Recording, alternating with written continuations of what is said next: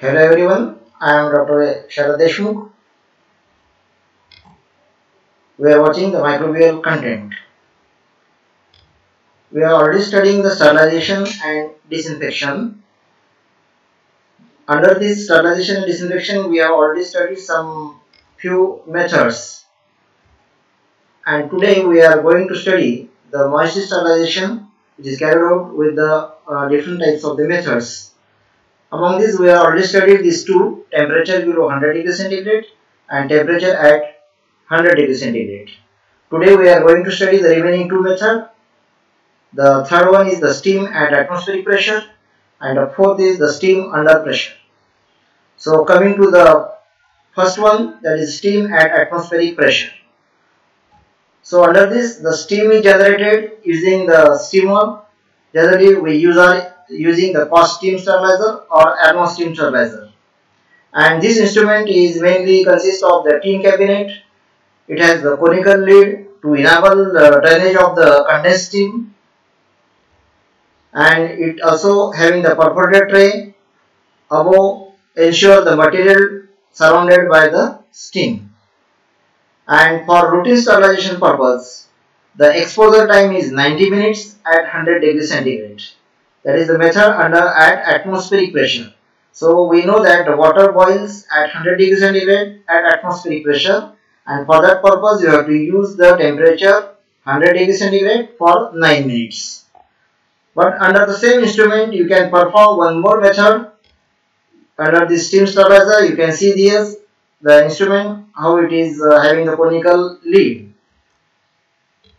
And just I have mentioned earlier, secondly we can use the temperature 100 degrees centigrade for 20 minutes for 3 successive days, and it is used for the media containing sugar and gelatin. And this process is known as Sterilization, or also referred as the intermittent sterilization. In this case, like earlier method we have seen, temperature below 100 degrees centigrade, it was the method known as the Disinfection, where 80 to 85 degrees centigrade temperature is used, and it is also for the 3 successive days. So the principle of these, both the sterilization and Disinfection, is the same, only it varies in the uses and the temperature.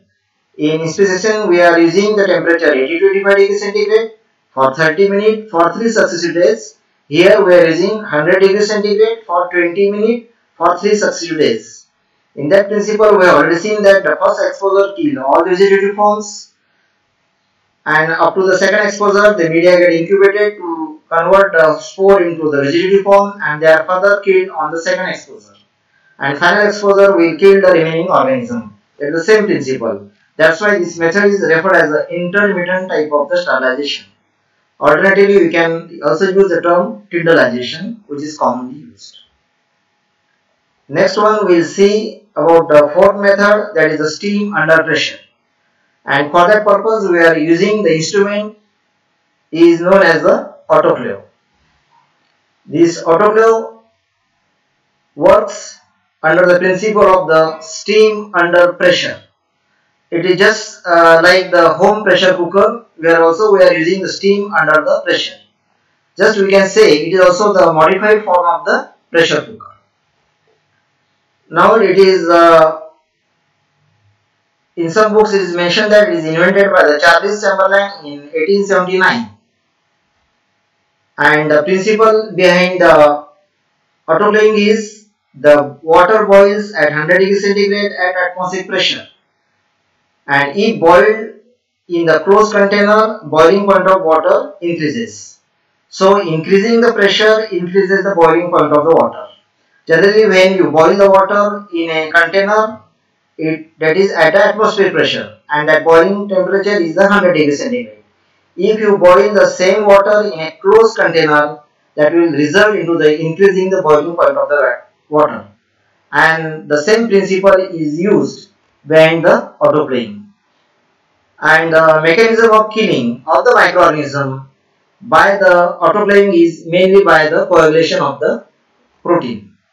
Now you can see this, the small instrument, it is having the particularly the pressure gauge used to know about the pressure inside the instrument.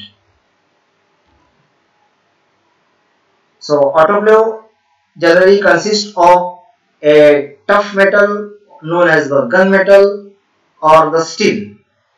It is maybe in the vertical form or in the horizontal form, and it is the cylindrical one.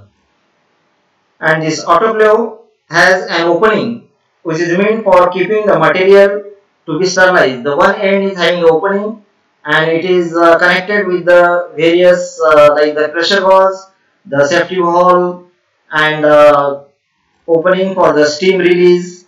The various are connected to the opening.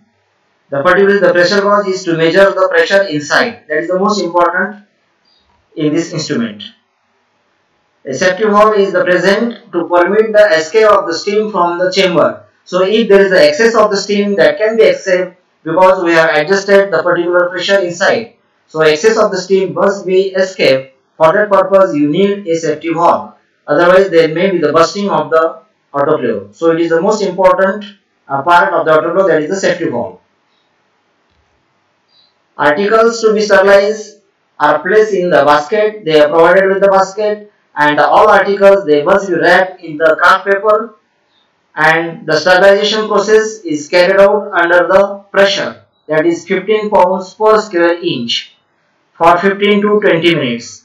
At this pressure you will get the temperature 121 degrees centigrade. So the pressure in the autoclave decides the temperature. So if you keep the pressure the 10 lb per square inch, you will get 115 degree centigrade. If pressure is the 5.1, you will get 107 degree centigrade. So but for the working pressure of the autoclave is 15 pounds per square inch, and that we need the temperature that is 121 degree centigrade, and time period required is 20 minutes. So this pressure is only of the pure steam. That care must be taken that there should not be air remain inside the autoclave, because if the pressure is due to the steam and air mixture, although the pressure gauge will show the 15 pounds, but actual temperature will be less than 121 degrees centigrade. So that first you have to allow to build up the steam, you have to release the steam, and then close the outlet, and then allow to build up the steam up to the 15 pounds and keep it for 15 to 20 minutes. So that we will achieve the temperature 121 degrees centigrade, and for 15 to 20 minutes we will able to kill each and every microorganism including the bacterial spore. So after the process is over, the autoclave should be allowed to cool, and if steam any remaining, it should be released very slowly. And this instrument is commonly used to sterilize the number of media which are commonly used in the laboratory, just as the nutrient agar, McConkey broth, number of media we are using in the laboratory that are sterilized by autoclave. Various glasswares can also be sterilized by the autoclave. Various instruments can be sterilized, particularly the instrument used for the operation theatre, they are commonly sterilized by autoclaving. Number of material can be sterilized by autoclaving. Exception is the material containing the oils, fats that cannot be sterilized by the autoclave. But you should know that how to check that your instrument is properly working or not. For that purpose, you need a sterilization control. The biological control is the spores of the Bacillus thermophilus. These Bacillus thermophilus spores are available in the form of the paper strip impregnated with this spore, and these are kept in the various sites in the autoclave. And after the process is over, the strips are inoculated in a suitable medium. They are incubated at 55 degrees centigrade for 3 to 4 days. If the growth does not occur, that indicate that your instrument is properly working. That means the spores are totally killed. Because these spores are killed at 121 degrees centigrade in 12 minutes. We are performing the procedure at 121 degrees centigrade for 15 to 20 minutes. And that will check that your instrument is properly working. Second is the chemical indicators are also available, and various autoclave tapes are also available which give the specific change in color at 121 degrees centigrade. Or the thermocouples may be also used as a thermometer to measure the temperature inside the autoclave.